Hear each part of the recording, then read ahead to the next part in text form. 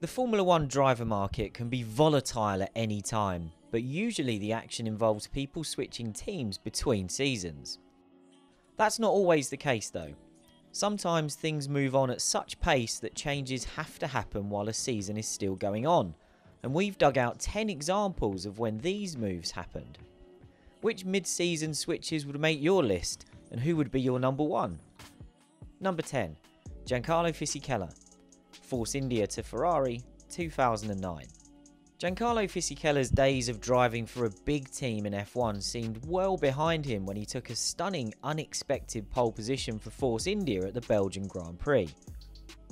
While he was unable to convert that into victory, finishing second to Kimi Raikkonen, the performance earned him a call-up to drive alongside the Finn at Ferrari for the rest of the season.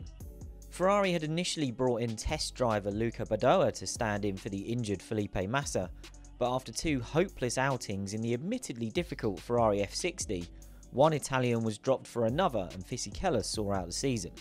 Fisichella also struggled to get on with the car, never qualifying better than 14th and failing to score any points.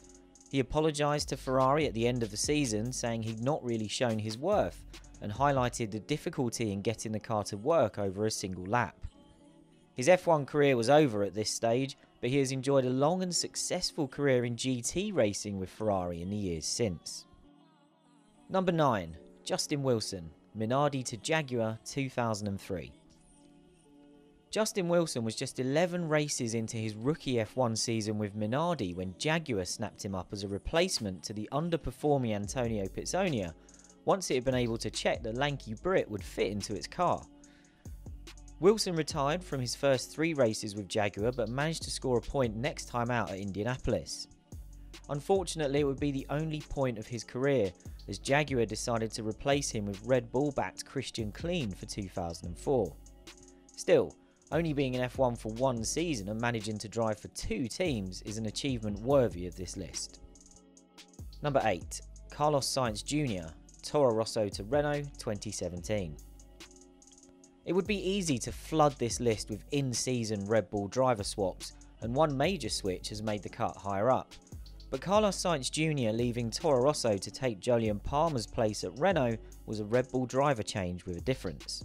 Sainz was into his 3rd season as a Toro Rosso driver and wondering if the call to move up with Red Bull was ever going to come when Renault offered him a step up the grid for 2018.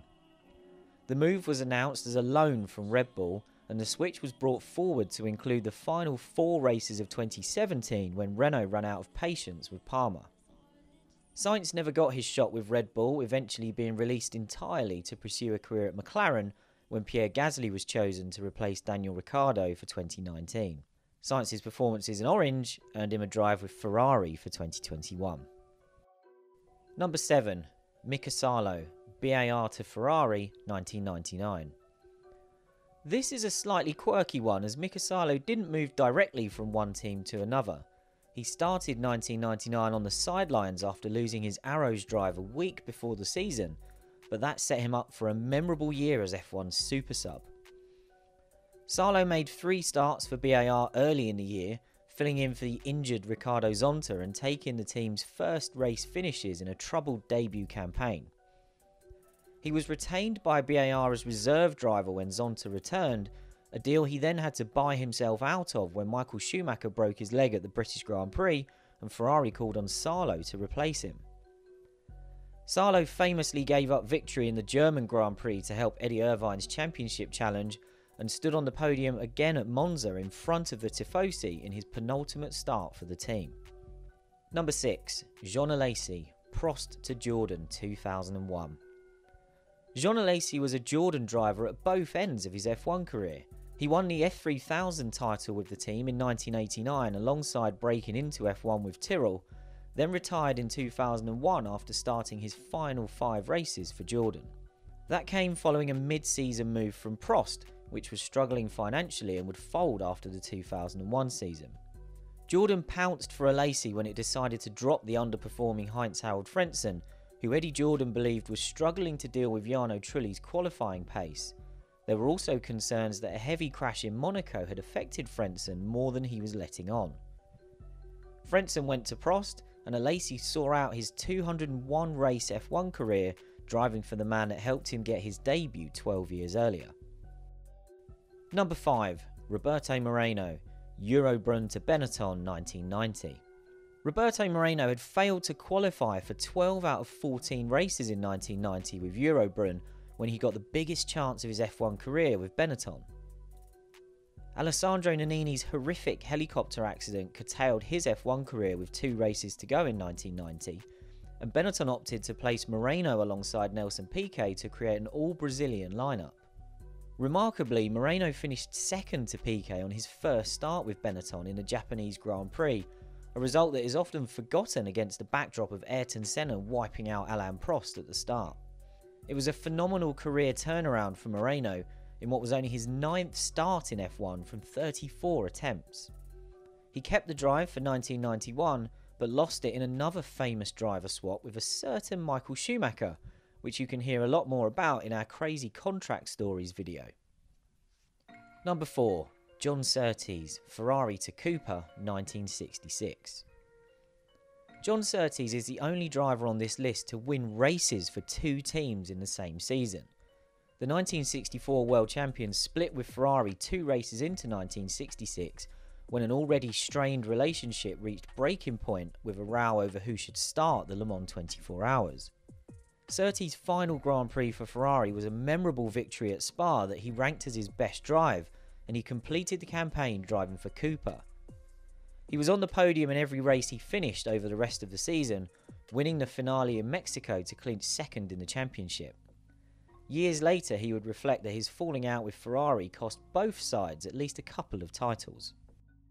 Number 3. Jarno Trulli, Renault to Toyota 2004. We're firmly into the territory of the remarkable stories now, and Jarno Trulli's 2004 season fits that bill.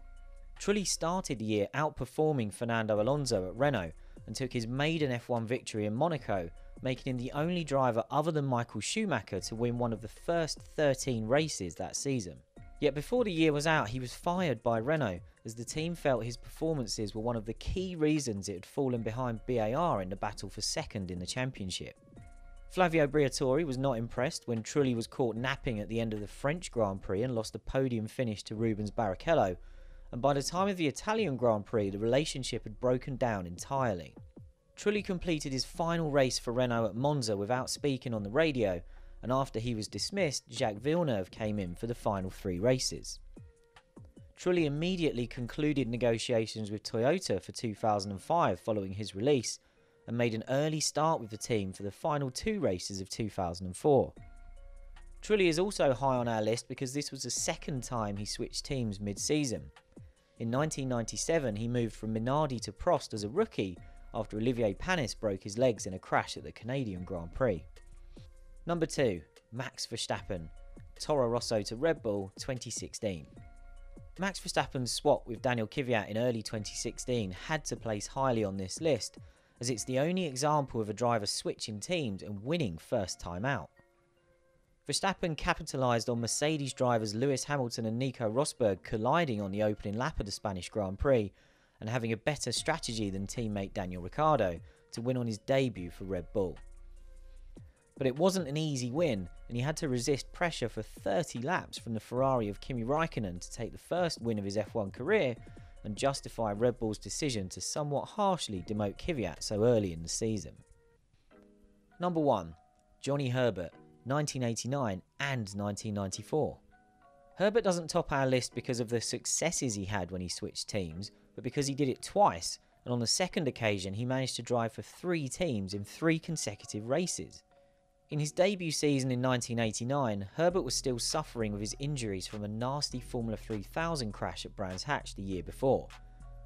He scored points first time out in Brazil with Benetton, but after 6 races he was stood down, having failed to qualify for the Canadian Grand Prix. He returned later in the year to make 2 appearances with Tyrrell, filling in for Jean Alesi, who had clashing commitments en route to the F3000 title. After making a handful of starts for Lotus in 1990 and 91, Herbert joined the team full-time from 92, staying on until it hit financial trouble late in 1994. After a miserable season as Lotus floundered before folding, Herbert was able to get out of his long-term contract before the end of the year. He switched to Ligier for one race at Jerez, then joined Benetton next time out at Suzuka alongside Michael Schumacher. In the space of 3 races, Herbert went from a team that was about to die to one that was about to win its first World Championship, and the following season he won 2 races to help Benetton to its only Constructors' crown. Which drivers switching teams mid-season were your favourites over the years? Let us know in the comments below, and remember to like this video and subscribe to our channel.